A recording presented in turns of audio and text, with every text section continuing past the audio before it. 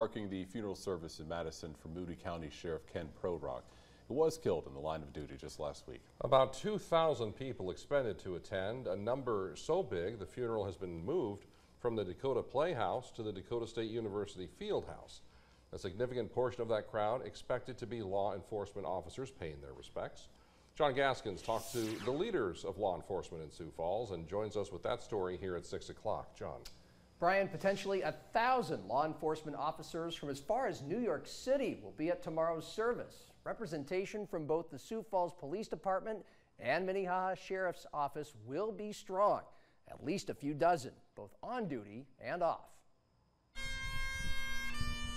I think there's a tight bond that we all share within our profession, and I think there's a certain symbolism to it that we all understand that this is a reality of the job. It's a tragic reality. Sioux Falls Police Chief John Toombs says it's important his agency and others from around the region show their commitment to each other and the profession by paying their respects to Chief Deputy Prorok. But then also saying, you know, we have the watch from here. We'll carry on the good work. We'll carry on the service that they displayed and honor their memory in doing so. The family knows we support them. The community knows we support them. But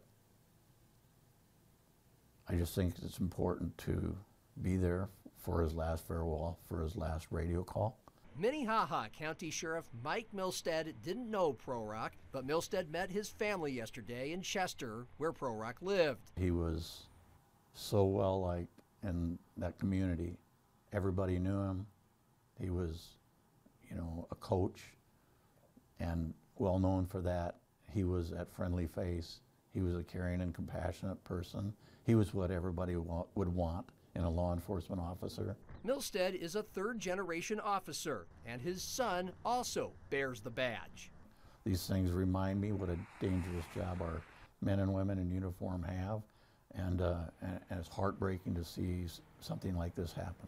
Dangerous and heartbreaking, yes, maybe even scary.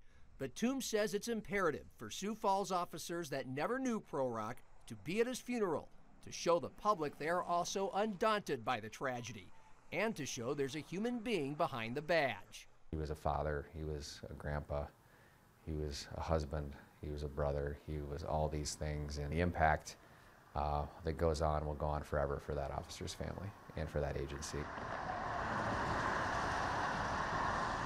Now, Sheriff Milstead presented a $10,000 check to Deputy Prorok's family yesterday on behalf of a group of law enforcement supporters called South Dakota Salutes. The money will cover expenses from the tragedy, and several different law enforcement agencies will be behind the coordination of tomorrow's funeral and procession to Prorok's burial in nearby Nunda. Brian? John Gaskins, thank you.